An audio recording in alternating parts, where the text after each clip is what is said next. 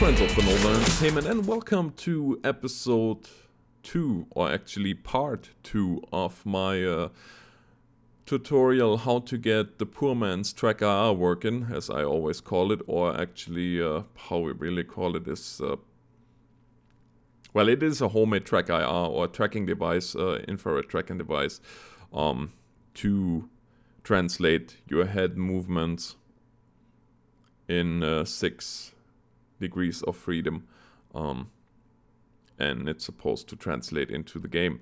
How to make one of those, I have to say this little gadget here is not necessary. You can make a cap.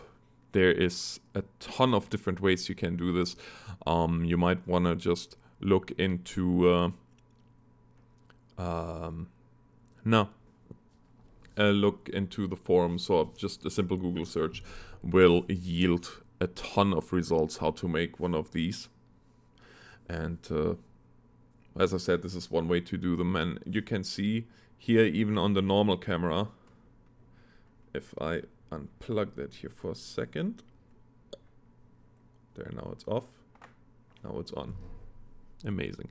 So anywho, yeah, this is as I said, the second part of the tutorial. In my first part, I showed you how to hack the PS3, the PS3i, which is the camera for the PS3, and they are fairly cheap to come by, and they are easy to take apart on the IR filter part and whatnot. I mean, it takes a little bit of patience, definitely, but overall, I think it's well worth it if you don't want to shell out let's just say $150 for the TrackIR, which, let's be honest here, the TrackIR is better in so far that TrackIR is less resource intensive, and also it is a little bit more accurate with the tracking. Although, if you know what you're doing with those, with the setup or in FreeTrack, you can get a similar result as you will have with the TrackIR. And there's also a third method that you can use, and that's if you have a halfway decent webcam, you can use just simply FaceTrack NoIR, which means that only tracks your facial features, the eyes, the nose. For me, it's a little bit hard. FaceTrack NoIR had always problems because I wear 4 eyes, as you can see. Or I have 4 eyes, as they call that. But anywho, let's get to the second part in terms of how to set up the FreeTrack, because this is where many of you guys are stuck at the moment. And well, let's get to the setup. So you want to open FreeTrack. Ta-da-da. Ta-da, as my daughter would say. So here's FreeTrack. Now, very, very, very important. If you have FreeTrack and you have the PS3, the first thing that you want to do is click on Stream, click on the roll down menu here, and scroll down all the way until you see 24 bits. Do not use anything that you see that is 32 bits, because I will show you what happens just for the sake of it. It's going to happen to a lot of you guys. You go on this and you hit start. Ta-da! FreeTrack X has stopped working. And this will happen every time. That's why you want to hit stream. Scroll all the way down until the 24 bits start. Then 640 by 480 works. You can go lower. You can go with the 322, but 640 works definitely well. That's what I usually use. 640 by 480 pix, 24 bits. You apply, click OK, and now if you hit start, now let me adjust that a little bit. And here you can see now, compared to the camera, and then, oops, that was not meant to happen. And this is what you see with a normal camera, and then on the screen you see now what actually the PS3 sees. It only sees the points from the TrackIR, and here you can see already how the head is moving back and forth. And when you start your TrackIR fresh from install, then your head will be all over the place and it will go all crazy and okay, anyway. Now the reason that this is not the case with mine, I'm gonna show you. That's curves. Curves are your friend. So this is pretty much, this shows the degrees of input and what they translate to on the output. For example, let's say here I give an input of 20 degrees on roll.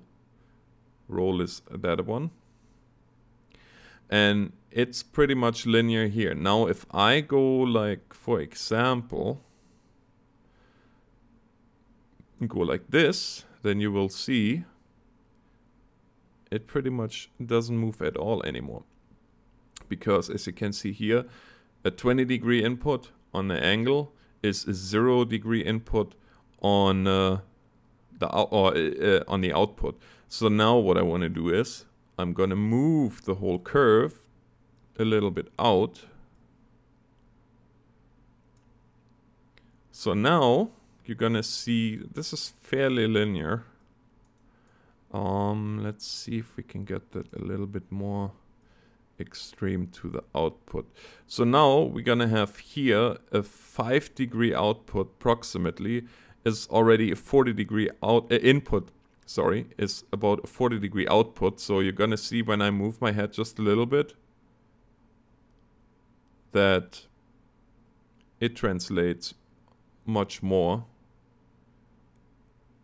and you will really start to see this. And I honestly, I always have this a little bit with a little bit of a dead zone, because I don't do this one all that often, and it can be disorienting. So that's why I don't like doing that.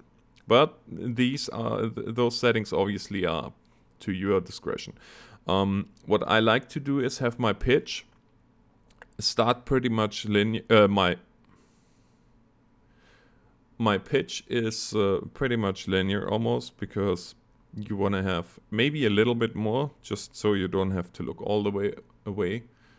And then yaw, that's actually where I'm getting towards the end here, towards the 20 degrees. I'm almost at 100 degrees of movement on screen, and you're going to see that now because, for example, in a combat simulator in let's say DCS, when I want to look out of my window or want to look behind me, I don't want to have to actually look like this, because, and I show you this here, when I turn my head too far, the camera cannot pick up on that anymore. See? Then it just moves away. So to compensate for that, and so you only have to make small movements, you have the curves here a little bit more pronounced towards like fairly normal. As you can see here, it's fairly close to the real movement in the beginning, but as soon as I go over the 20 degrees, then you can see that I actually, now I'm looking behind me, but as you can see on my with my head movement, I'm nowhere near this far in turn yet. This game has a couple of presets in FreeTrack has a couple of presets in, especially for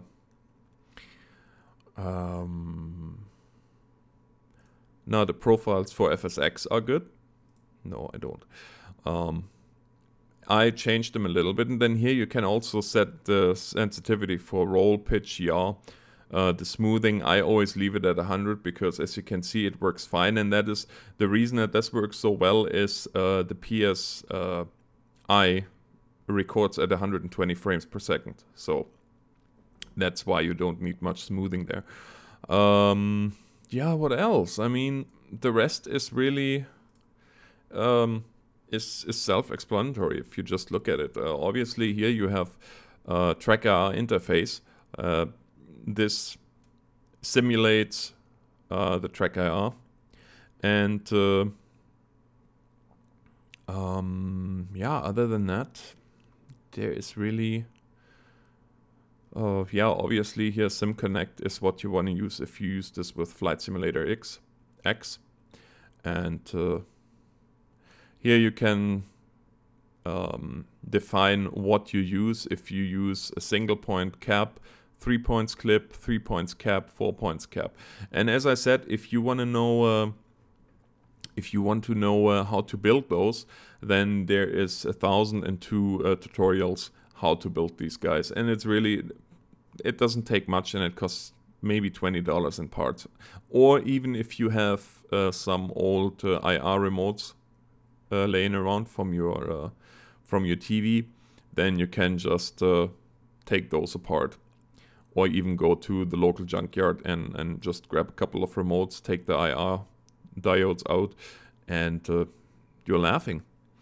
So yeah, guys, leave me a comment if you have any questions. I mean, it's a little bit of try and error. I think I showed you here the basics. There is a lot of tutorials besides this one, and probably better ones. See, this is nice because it translates really in a 3-dimensional space. Yeah, I guess that's all I have for you guys for now. I'm gonna recenter this.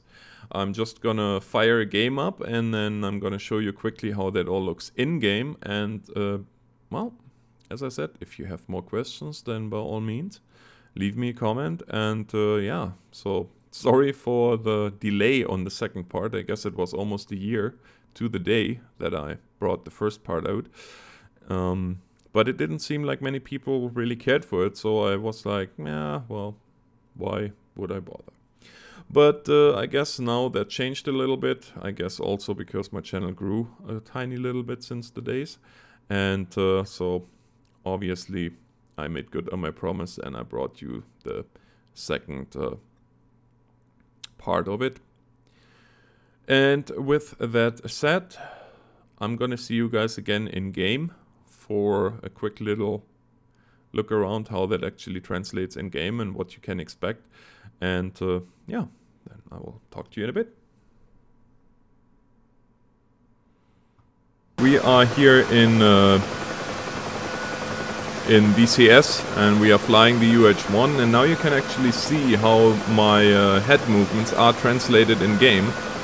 And if you want to see what kind of mission I'm flying, then you will have to watch the next video.